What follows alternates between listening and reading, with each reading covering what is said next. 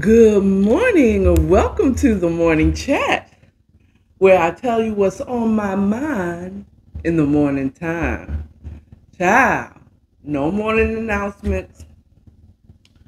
Honestly, to be honest with you, I really don't have a daggone thing to talk to you about. Um, I actually had again, a wonderful, peaceful sleep. I got up, cooked my breakfast. Thank God for being alive. I'm just counting down to my vacation. Really, today I am counting down to my vacation. Now, as y'all know, that this is just going to be a bit of a mukbang because I have to have my breakfast in the morning because I'm old. Well, I'm not that old, but I'm at the age where I have to take better care of myself, and breakfast they say is the most important meal of the day. Now, I can say this though.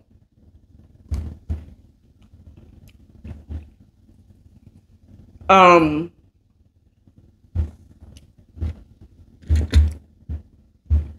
when I do have a good breakfast, I'm usually not hungry until I'm getting home. I mean, it doesn't have to be a big breakfast. It just has to be a breaking of the fast. So, of not eating all night long. So, thank you, Lord, for breakfast.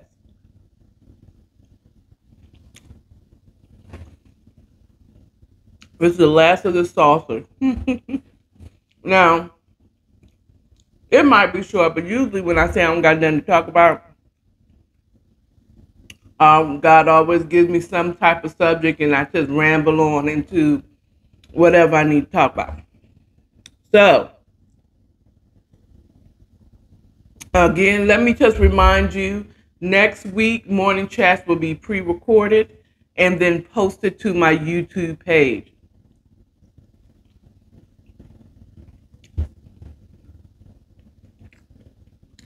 I have some things to do.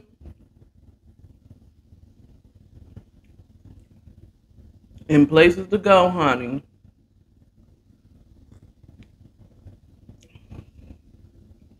So,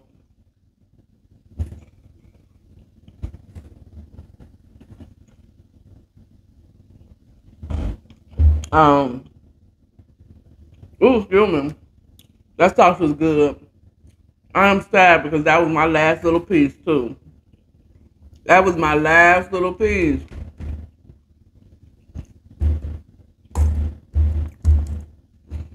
But, oh man, those smoked sausages or those kibasi sauces, whatever you want to call them, child, um, are so good. Oh. Anyway, so I had my iron pill prepped on top of my cup, but I didn't have the lid closed. So guess what happened? It dropped into my water. So this is iron water that I'm drinking this morning. Hmm.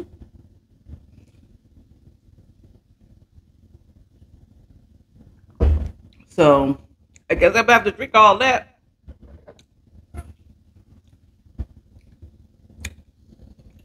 That water tastes like pennies.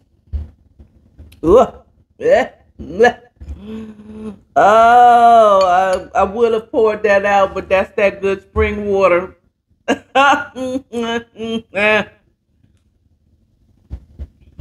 Ooh. My doctor said it best. My iron pill is best dissolved in orange juice. I'm like, well, why don't I just get oranges? Okay, because when you drink the juice of a fruit, you're really just getting the fructose, and you're not getting the fiber that help with digestion and all the other um, minerals and stuff that you get in if you eat fruit. So I don't really like eating oranges, just straight oranges. Or sometimes it's just like either I like it or it's like, It's on and off. I don't really drink a lot of orange juice unless it's in a cocktail. I'm gonna keep it 100 with you.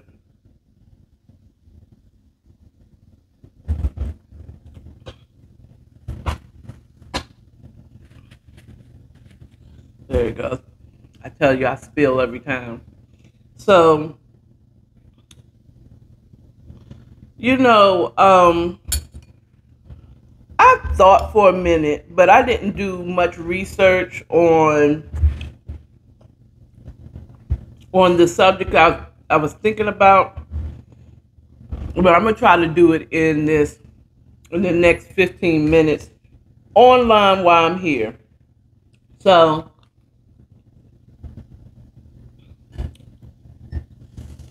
we're gonna talk politics. Oh, let me finish my thought when I said my doctor said that my iron pill dissolves best in orange juice. This is that I know it's high sugar, but if that helps you take your iron pill. So I'm like, okay. Again, I don't really like eating oranges, and I don't drink orange juice unless it is in a cocktail. I mean, I'm just keeping it 100. Y'all forgive me. Pretty much. I mean, I just don't go around drinking orange juice. Now I will. Sometimes whenever that craving comes up, I might say, let me give me some orange juice. But that's rare. But I love some pink grapefruits. Now this grapefruit ain't very pink, but it's not that yellow grape. The yellow grapefruit is like kill yourself. I don't even know why. Why are you eating it? I mean, now some people like it, but the pink grapefruit is just a smidget more sweeter. So I figure if my iron will dissolve good with oranges or orange juice, then it'll do the same with a fruit that's in the same family, a grapefruit. Plus, I get the grapefruit, I get the fiber from eating it. I do the half grapefruit. And it'll dissolve in there. But apparently, it dissolved very well into my water because I couldn't go and get a spoon to dig it out before the pill just disintegrated into my water. Yeah. So now I'm have to watch mine according to a Akara cup that's available online. Also, another thing, how about that? I don't know if I'm going to be able to get into this topic that I want to talk about.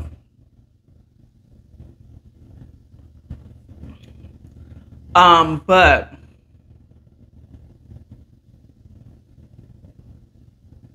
oh, my thought process. I did that yesterday. Oh, I need to get me some ginkgo biloba. Oh goodness.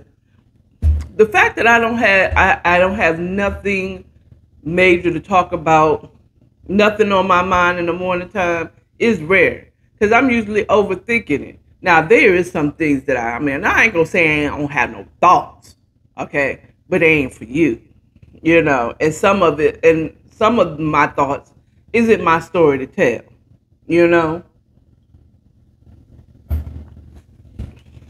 and other ones, well, you know.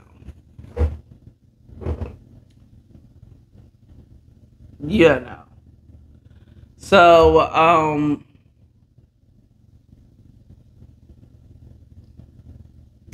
dag it. I must have, maybe I need to go back to bed. Well, okay, so let me just go on to, because I'm trying to drink all this water since all of my iron pill dissolved in this water.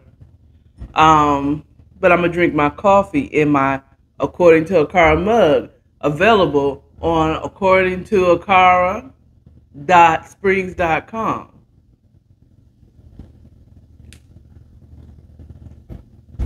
Um, I want to talk about Democrats. Yeah, let's talk politics just for a few minutes. just for a little bit.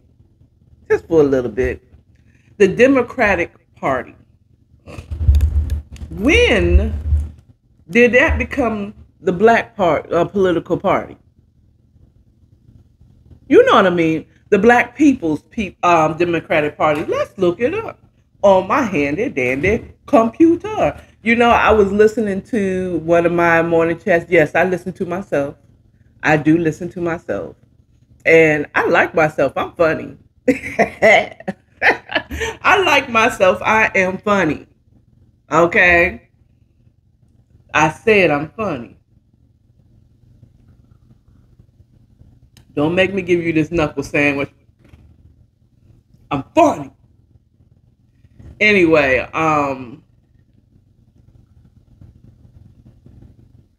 yeah, that iron water ain't doing the trick.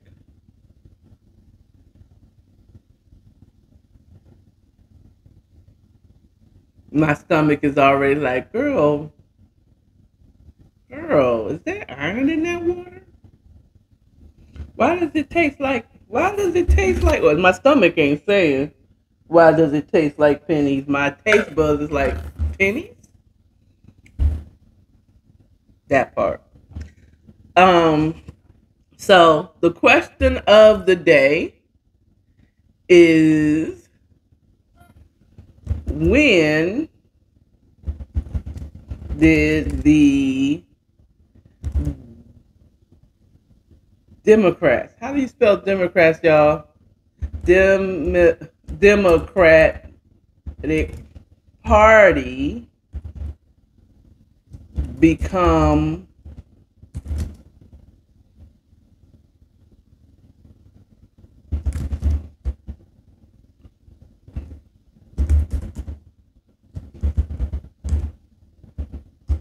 black? Let's see what it says. Okay, showing results for when did the Democratic Party become the black? Become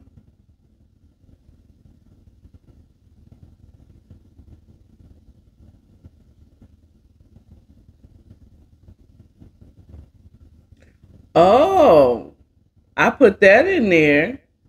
And it said, when did the Democratic Party become switch from red, which we know is the Republican Party, to blue? ABC uses yellow for Republicans and blue for Democrats. In 1976, then red for Republicans and blue for Democrats. In the 80s, 1984, 80, and 1988. So it started with television networks. You know, I guess when the big presidential run came along, that's what color they showed on the maps for a certain state.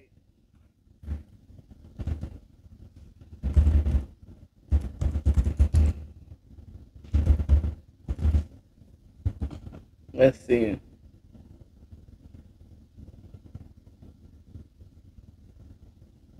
Okay, so the party realigned and the New Deal. Okay, time for how about to say time for grandma to put on her glasses. I'm not a grandma. It's time for auntie to put on her glasses. Woo! Okay, the party realigned in a New Deal. The realign of black voters from the Republican Party to the Democratic Party that begun in the late 1920s proliferated during the era. Sorry for my bad reading, y'all. This process involved a push and a pull. The refusal by Republicans to pursue civil rights aligned many black voters, while efforts shallow through though they were okay by the Northern Democrats to open opportunities for African Americans gave black voters reason to switch parties.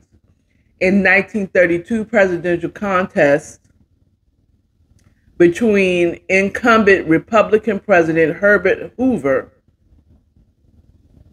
Wasn't he the FBI?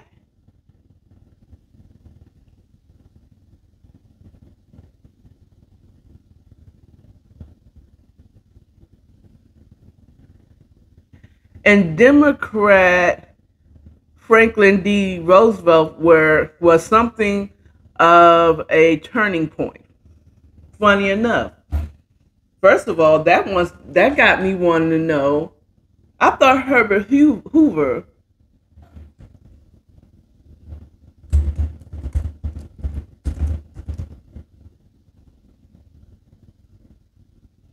I didn't know Hoover.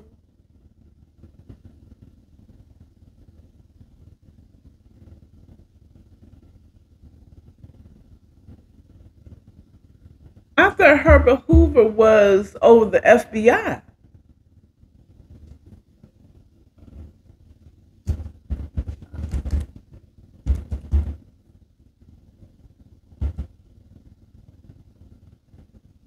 Oh, that's J. Edgar Hoover.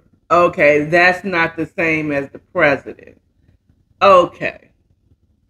I was like, wait a minute, hold up. Okay. Democrat Franklin Roosevelt was something of a turning point during his first term. Hoover had tried to ingratiate himself with Southern segregationists, and his administration had failed to implement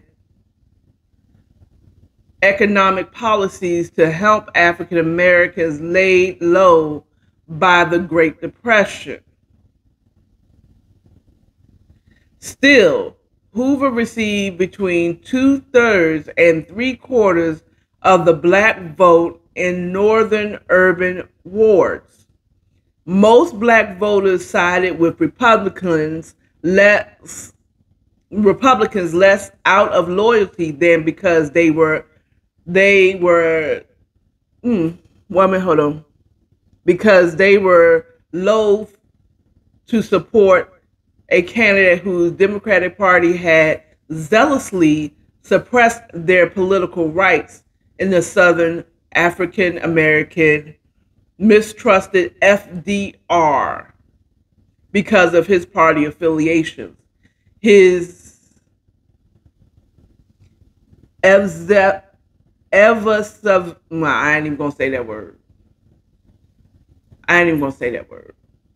Of something about race in the campaign, and his choice of running mate, House Speaker John Nance Garner of Texas. As late as the mid-30s, African American Republican John R. Lynch, funny, African American Republican, his last name is Lynch. Have y'all read the Willie Lynch papers? Okay, anyway, moving on. Who had represented Mississippi in the House during and after Reconstruction. Summed up the sentiment of old black voters and upper middle class professionals. The colored voters cannot help but feel that in voting the Democratic ticket in national elections, they will be voting to give their endorsement and their approval to every wrong which they are victims, every right of which they are deprived, and every injustice in which they have suffered. Illinois' first congressional district provides window into the process of black political realignment in northern cities prior to election of Republican Oscar D. Priest in 1928, 1930. Okay, so this is going into way more history than I really cared about. I always thought that the switch happened. Sorry, y'all. I always thought the switch happened when I always thought the switch happened during the Martin Luther King era, where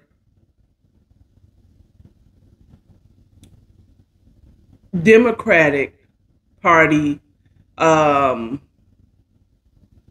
Kennedy, John Kennedy, assisted Martin Luther King. And, when he wrote to him about, the injustice that were going on, so on and so forth. And John F. Kennedy helped out with the promise while he was running, helped him out. He promised the black voters. That's what I always believed.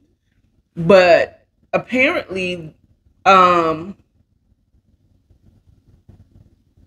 this whole pull to get black people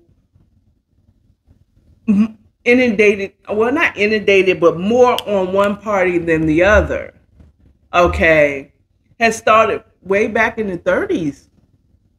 Interesting. Or black people being more involved. Now, get your history, get out there, find books.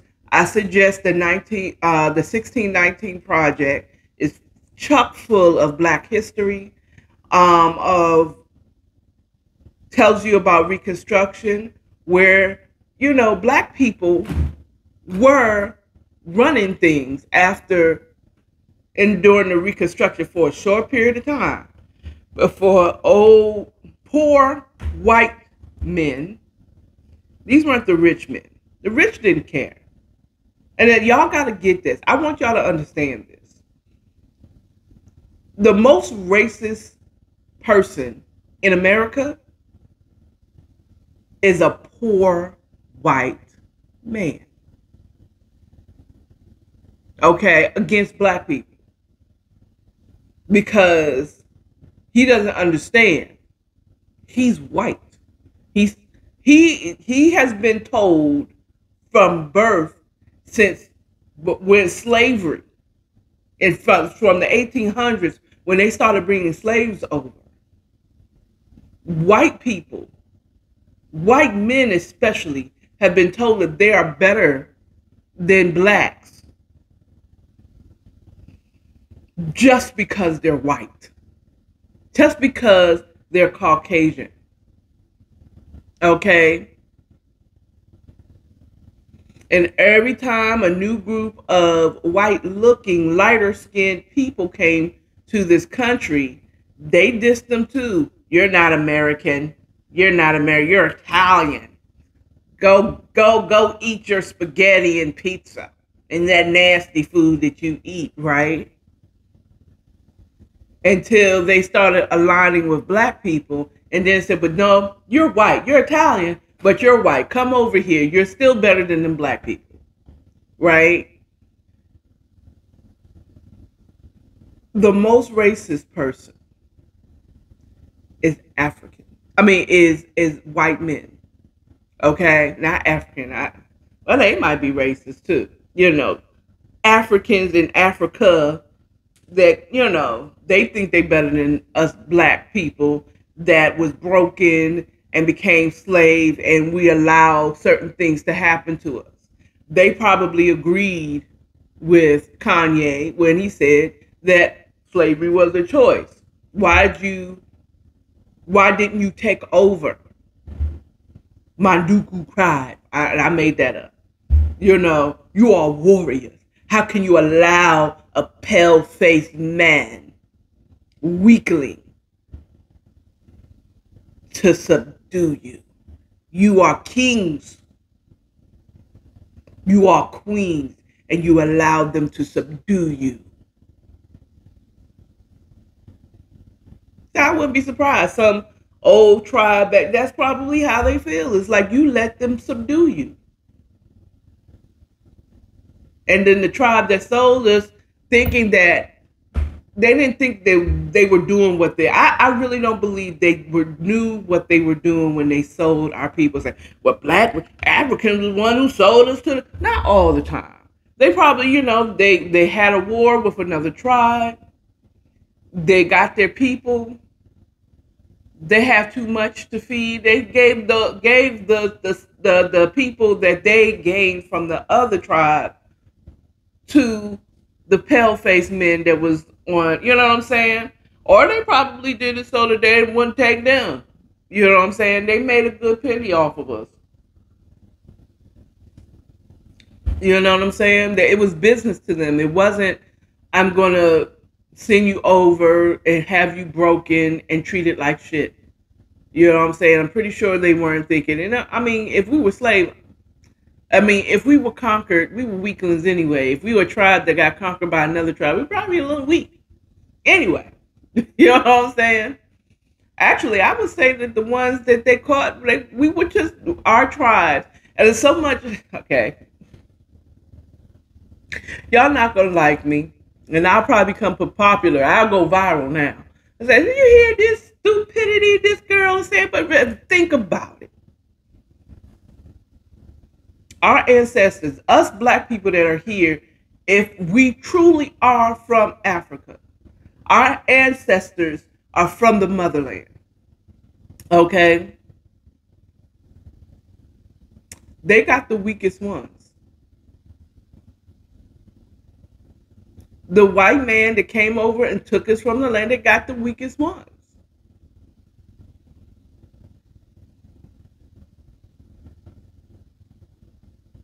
When they came over here with, no, that was the natives, where they did the germ warfare.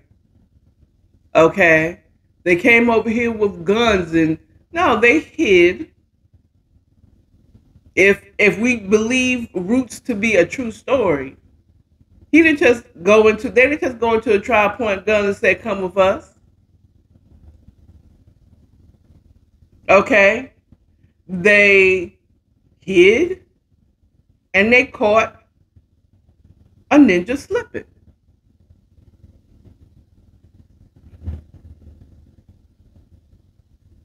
They didn't make an agreement with. I mean, we're just going to take just a few people over there, over here, real quick. We'll bring them back when we're done.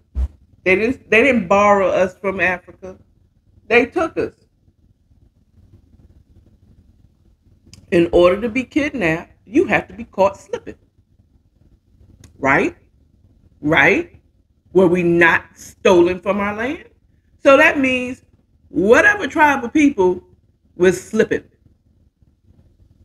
Whether it be that our tribe was defeated by another tribe and they sold us to the pale-faced man. Okay. We still were slipping. We still weren't strong. Okay. So the people that's made it to America, we've already know that they didn't bring them straight to America. Well, maybe at first. But as the slave trade began to come to pass, they would they stopped in at the islands to break the ones that survived the Middle Passage. And the ones that broke, weak, they brought to America. The ones that was just a wild black stallion out there, and they just were hard to break. They were just hard-headed. They just wasn't going to do it, no matter how much you whip them, no matter how much you put them in these cells, they were not going to be broken. They stayed in the Caribbean. Okay? That is why most Caribbean blacks are a little more rambunctious than we here in America. Okay? Even Haiti. They got those black people fought and won. Kind of. So they couldn't win physically, so France got them financially bound up as a slave. You understand?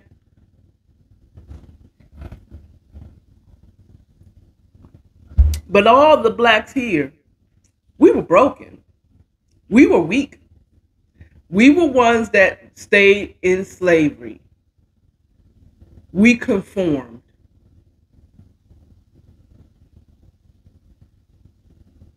That's what we did. So, slavery wasn't a choice, but we sure enough was chosen to be the slaves that's here. You understand what I'm saying? Because we were easily broken. That's why there hasn't been no uproar here in America. Like, we ain't taking it no more. You shoot one more of our brothers, we gonna shoot back. We just gonna have to have this all and out war. Okay? All out complete war. Because we're not taking it no more. No. That's why we have contention between us. We were broken to be what we are today. We come from a weakness in our people. Don't like me. You don't have to. I'm not that big. Now, I think that once you realize that's what it is, okay, because we fight against ourselves. I would have a ton of people, oh, we're not weak. Then why the hell do we put up with the shit that we've been treated? Why do we deal with it? Why don't we shoot back? War. All out war. That's what when white people say that they are scared of black people, they are afraid of the day that when it clicks to all of us, that they're not better than us, they're not stronger than us, we can win this. When the brainwashing stops and we really wake up, because there's a lot of fake woke people. There's a lot of fake woke. They talk all this king and queen and all this stuff. Nigga, first of all, stop that bullshit. I'm going to tell you right now, all of us was not kings and queens. Okay? Some of us was happy goat herders. Happy families, happy farmers, what they call it, what's the fancy word for farmers? Agriculturalists, scientists. We weren't all kings and queens, my dear. Some of us was court jesters. We were the funny men. Some of us was medicine men. We weren't all kings and queens. Stop calling each other king and queen. Y'all sound stupid and fake woke.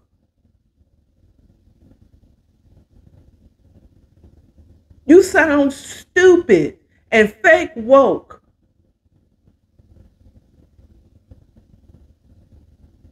It just sounds stupid. Hey, king. Hey, queen. Just call me, how you doing, woman? And treat me with respect. That's what you do. You respect my difference. Don't try to treat me just like you. I'm not a man. I am a whole woman and I need help. And yes, can you open that door for me? And yes, can you carry my bags upstairs? Or if I say, I got it, just let me have it. Okay? But when I ask for help, just help me. Respect my difference. Respect that I am emotional.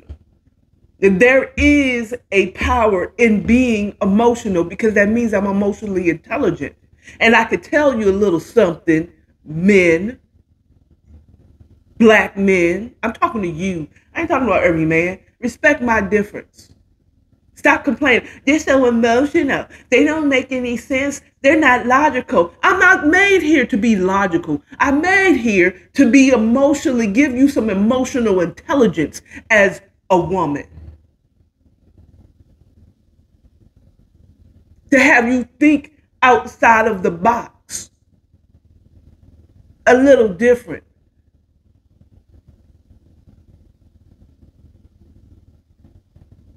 We're more than a vagina and a baby making machine, okay?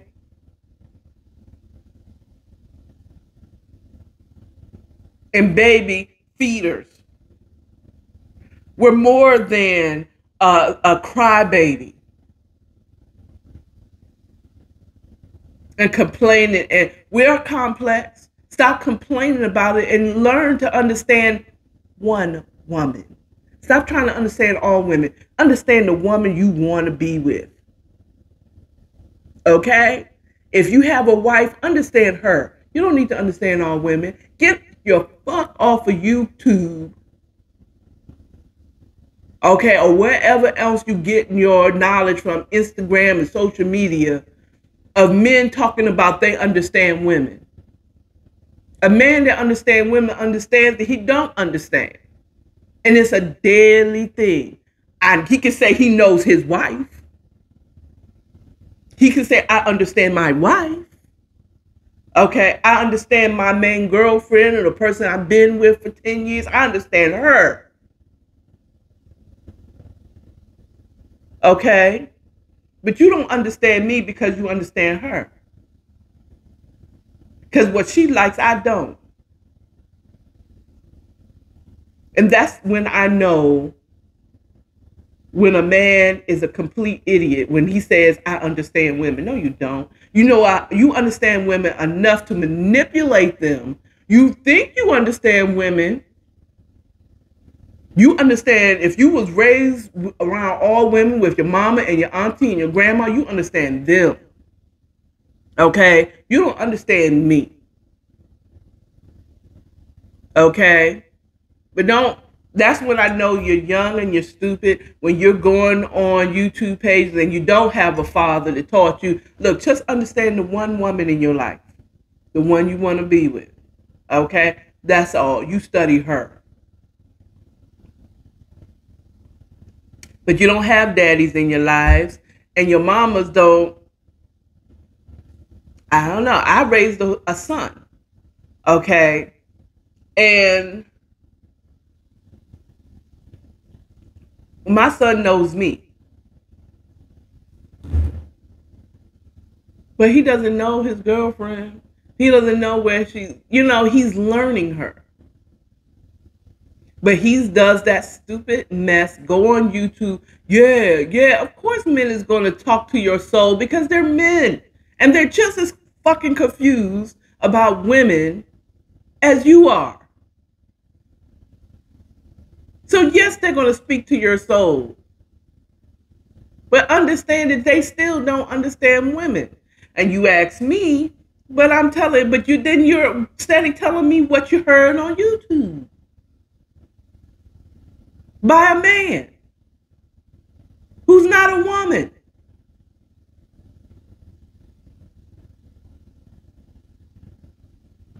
But at any rate,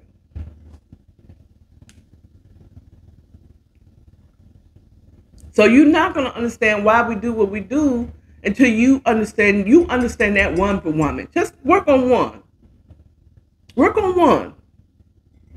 Start listening to what she says she wants. And when you give her what she wants, exactly what she wants, not your version of what she wants. Because that's where y'all get. I gave her what she wanted. She wanted monogamy. Okay, so I didn't fuck with no other women. Okay, but did you flirt with them? Did you take the time that you would have been fucking with other women and put it towards her though? And that's where you say, but she's still not happy. Well, because you're doing it just because it is a mandate of hers. Instead of, I want to be with you. I don't have time to be messing around with other women. I'm still trying to understand you. And that's different. See, it's the part that there's parts of it that you're not listening to, you're not paying attention to, you're not even praying about and asking God, like, what does she mean by that? Okay, I gave her monogamy, she's still upset.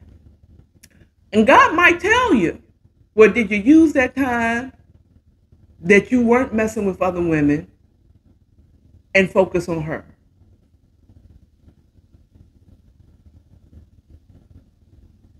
You might notice that, well, he doesn't. He doesn't. And every time y'all talk about women throwing stuff in your face, but men, y'all do it too. I did this and I did that, and you still not happy. Well, did you want to do it? Or are you just doing it so that I won't fuss with you?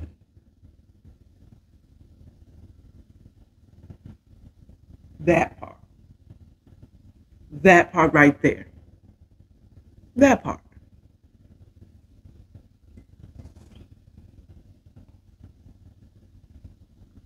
I told you, every time I come on here and I ain't got nothing to talk about, I always end up with something. God always leads me down that road.